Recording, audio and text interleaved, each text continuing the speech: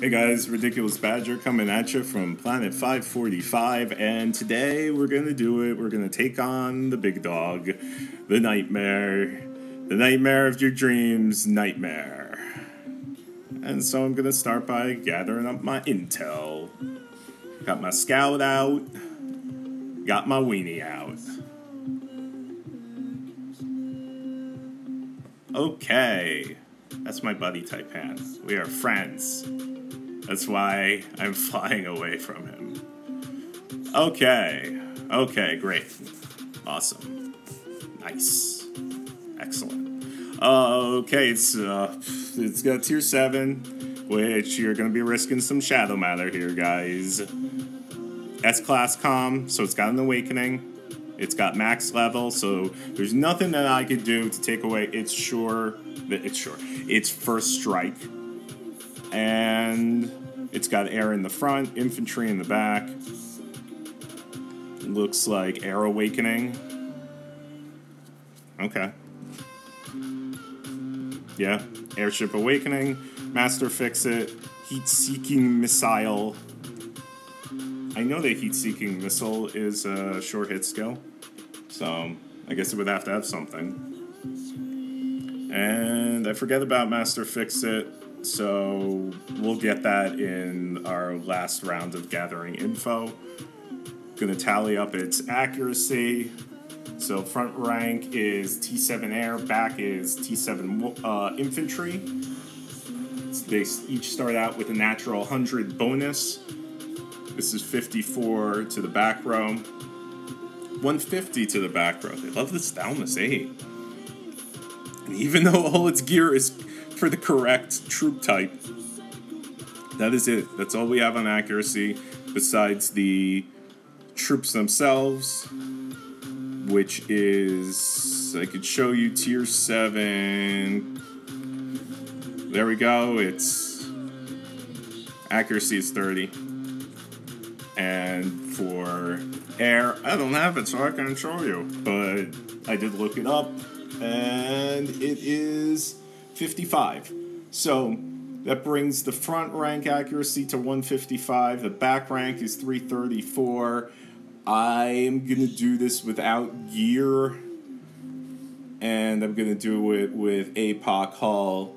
And between my 0 gear and... Look, I know I'm going to have to field tier 7 at this thing. What? Reason I know that is it has a single short hit skill. So I don't want to screw around with that. But the main thing is that it has first strike, and its front rank is air, and it has air awakening. So if I field tier 6, no matter what, for the first 3 slots that the enemy goes, there is a 60% chance for the awakening to trigger, and then when that triggers, there's then a 40% bonus chance to hit my my troops. So I've put assuming I'm taking tier 7, which I know I am, I've worked out without gear. I have 377, so number to beat was 334. So, let's see. Yeah. So let's find out anyway about those skills. And it's just the front rank that I care about, because I know the back rank. So I'm only going to send 3 conks, just to mitigate some of that loss.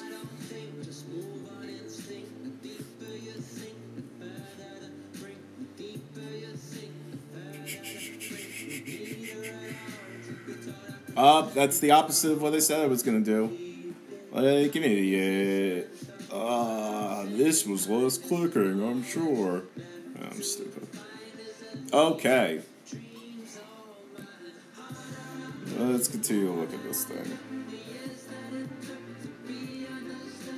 So the front row is gonna be able to proc Awakening. That's a concern. It has first strike. That is a concern.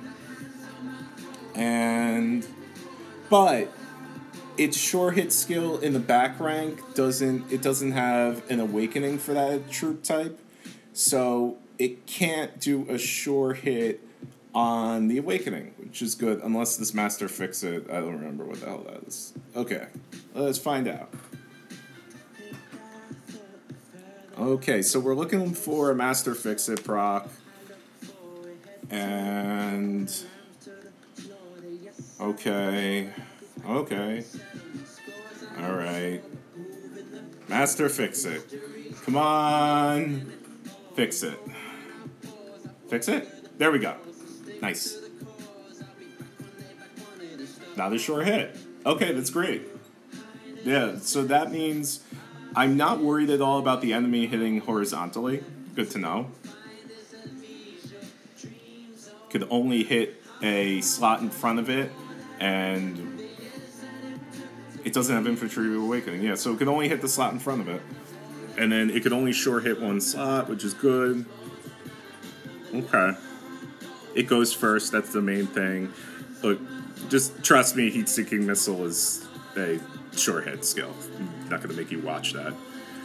You know that Master Fix it, just believe it because Master Fix it isn't, Awakening Airship isn't, so, and I lost. See, I lost, so I took damage somehow. Although, I bet it went to just maximum turn injure. Maybe it didn't, I don't know. No, it didn't. It did end up killing me. Alright, tangents. So, let's set up our thing. It has first strike, so I'm going to put slot 1 ranger. That will allow me to attack with my fresh troops. I'm going to put... What the hell? You know what? Do you know what, people? I want this to go on for a while. Hopefully. Probably won't. So I'm also putting slot 3 a ranger because I'm gonna actually put backup to this stack. So I want to get to my slot 5 as quick as possible. So my cannon's gonna go on slot 2 and 5. I need to protect my arc here because chances are the enemy's just going to proc an awakening and in the front 3 slots, and it's not going to hurt my conks, but it is going to kill all my rangers at once. So I have a compulsive obsessive tendencies. There we go. So it's going to knock out slots 1 and 3 automatically. So I must put something in slots 4 and 6. But if that does open them up first turn being destroyed by the enemy because the enemy has in the back rank a sure hit skill. But let's give this a shot. Very, very low risk, you could see. You could always send, more like 150, 200, whatever. How do they do? I got defeated. Nice. So what happened? There, it's attacking first. I'm guessing I just got a short hit to one of the back ranks. But this is a very good proof for... Even if you deploy this way, even if you lose, your risk is actually much lower than it looks because, by and large, you're giving the enemy a way to defeat you easily, and it's kind of like a bailout technique. Just in case something goes wrong, I have 2 weak avenues for the enemy to get to my arc, and I'm hoping that they will. Because I don't want my stacks on slot 2 and 5 to get hit. Now, they might get hit here. I saw that 2 Conquerors died, so 2 sure hit skills procced. Yep, there they got hit, so lost 8. And then I lost my 9th. So 8 is the maximum I'm going to lose here, because it's never going to get to infantry now before I get sent home. In fact, it looks like this was really close, which is hilarious. Oh, he had, yeah, it's a very small troop stack. That's what happened. That's hilarious. So obviously you could see there if I just increased the number of troops that I sent. So if I didn't just send 100 Conquerors, 50 in a stack, that would have been fine.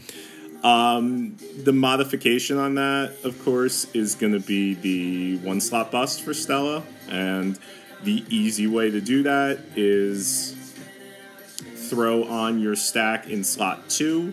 Remember, because the enemy goes first. And I can't change to Arma Hull because I need the dodge from APOC Hull because I'm not wearing any gear whatsoever. And once again, let's say I don't win. I won. But let's say I don't win. It's a whole 3 slots, 3 turns before the enemy can use a short hit skill and kill my conks. So that means that if I don't kill the enemy on this specific turn with this troop, then the enemy will just send me home when its slot 3 goes. So super low risk there. As long as your dodge beats its accuracy and you're sending the same tier or higher, you're good. Thank you guys, and have fun fighting all the monsters.